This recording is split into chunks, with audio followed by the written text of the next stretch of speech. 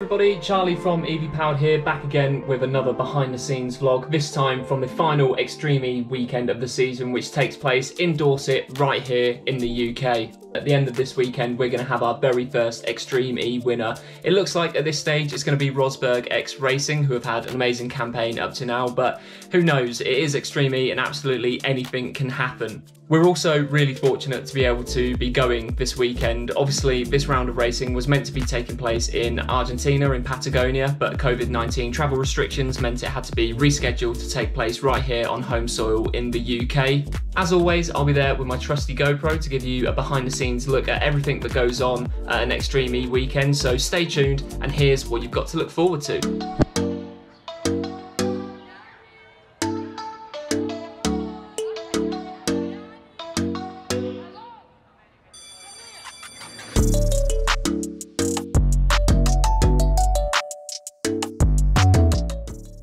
Right, good morning everybody. It's Saturday the 18th of December, which means it's finally time for the first proper day of racing of the Jurassic X Prix. Obviously we have had some racing already with the teams getting to know the course during their free practice sessions, and we've seen some amazing action already, including Katie Munnings getting some really big air and quite a heavy landing on one particular jump, so that could be an interesting part of the course. It already looks really wet and muddy out there, which is probably typical for an English racetrack, I suppose, especially in Extreme E, so be interesting to see how that develops over the weekend.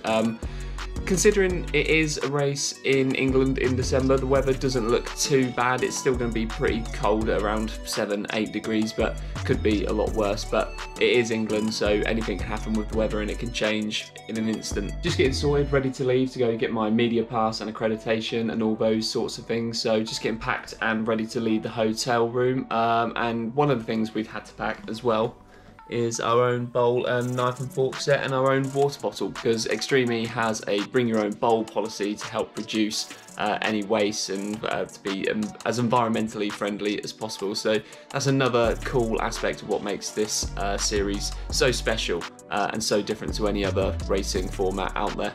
So, as I said, qualifying today, interested to see how the teams navigate the circuit and how the weather plays a part in that. And I'm also looking forward to showing you everything that goes on behind the scenes at an Extreme E weekend. So I'll catch up with you guys later on.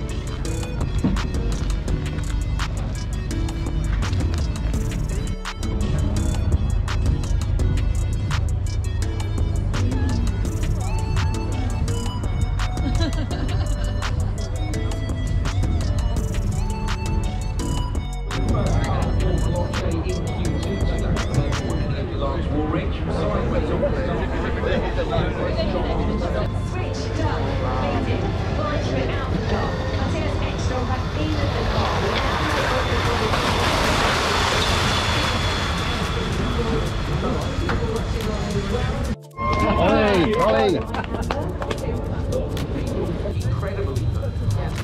So yeah, you're a team manager now. You're looking on, aren't you? And thinking, what for next year? Yeah. So switched over. Ollie Bennett will get in the car. Christine GZ done a cracking job out there. The Super Sexy Time, or as it's now called, the Traction Challenge time wasn't as impressive. She should have hoped to get a little bit faster. Let's see how that develops, because there's 5 points at play if you get the fastest time in sector 3, which is that Traction Challenge area. But Ollie just getting himself buckled in. Ah, there she is. She looks happy with herself, and so she should be. This is a time for Jenny. Ollie hasn't got the belt up over the top, and the hands are right at the moment. He needs to get it up over the top right hand side of his hand with the guys. And they've got plenty of time. Doors shut. Now he has. That right hand belt was.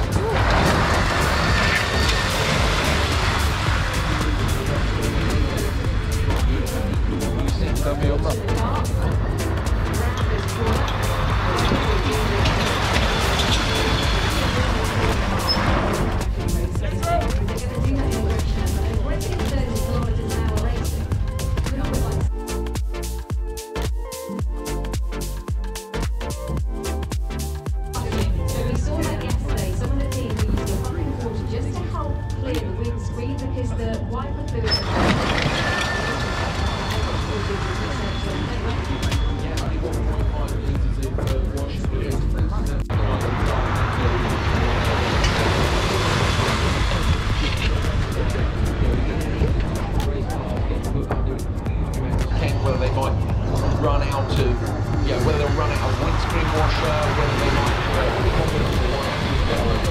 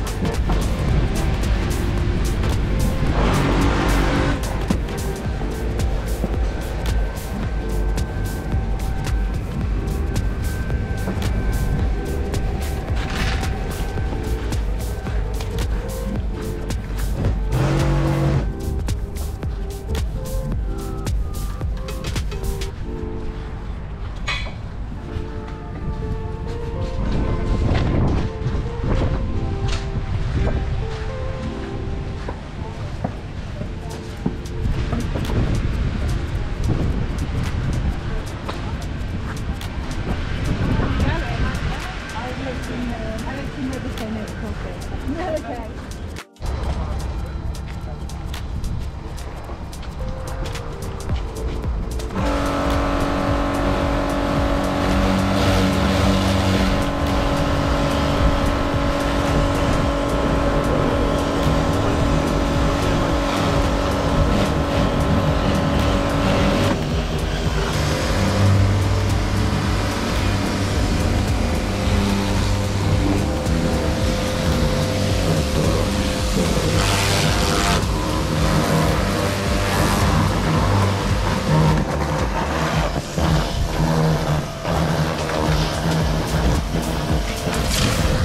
Right guys, that's qualifying done. Loads of drama, loads of action, as there always is with Extreme E, and it's perfectly poised for an amazing finale on Sunday. It was great to walk down the paddock and see some of the cars up close and personal. You really do appreciate just how big they are then. They look a lot smaller on the TV, trust me, but when you see them up close and personal, they really are absolute beasts, and it just makes you appreciate how hard the driver's job really is to navigate courses such as these, and in cars that are as big and as powerful as these as well. So really great to see them as well.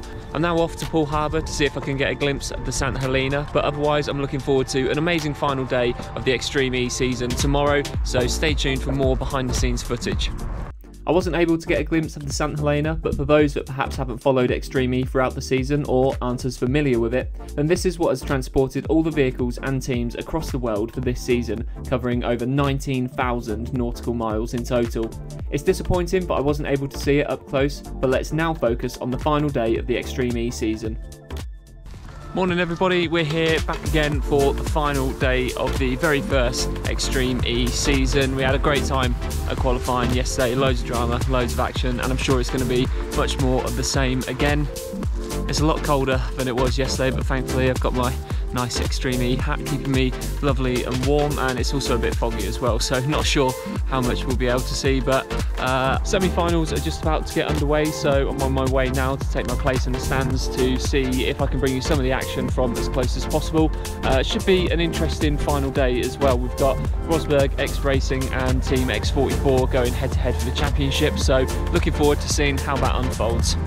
Unfortunately, I couldn't get close enough to the action to film the semi-final or finals up close, but I was able to watch the action unfold on the big screen, and it really was a great day of racing. It had everything from big crashes to tense battles and of course lots and lots of mud. In the end, it was X44 that secured the win over the weekend, but Rosberg X Racing secured the championship by coming in at P4. They've had such a strong season, winning most of the races across the campaign, and in the end they did just enough to get over the line. Right guys, so there we have it, the end of the Jurassic X Prix and the end of the very first Extreme E season. It was an amazing weekend of racing, and a massive congratulations to Rosberg X Racing for an amazing campaign and the deserving winners at the end of an incredible season. It went right down to the wire. Team X44 pushed them right to the limit, but in the end they just had enough to get over the line. A massive thank you to Extreme E for allowing me to come down this weekend, and fingers crossed that we'll be back next season to bring you more behind the scenes vlogs like this one. It's been an amazing weekend of racing with loads of action and loads of drama on both days, just like it has been throughout the season, so it really was the perfect way to end the very first season of Extreme E. That's all for this video. If you liked it, then please do drop us a like and remember to subscribe as well. We'll be back in the new year with more of our Formula E vlogs, so stay tuned for them. But for now, you can also head over to evpowered.co.uk for daily news coverage, features and much more. Thanks once again for watching, and we'll see you on the next video.